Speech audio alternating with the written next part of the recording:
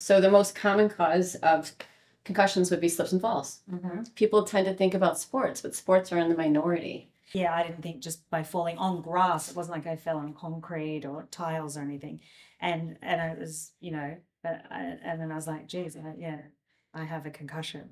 And you know what's interesting is you lost consciousness, but most people that have a concussion don't. So you can still have a concussion even if you did not lose consciousness. Oh, and is it determined by how hard you hit your head?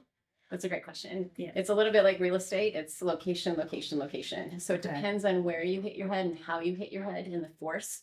There also is a really big important part of genetics. People react differently to different kinds of injuries. And one other thing that's really important to know is that men and women are different with concussions. Oh, okay. Women Who's more likely to get it? Women. I love this question. Oh, women. Women. Women are more likely. Jeez. We have a higher rate of concussion in sports.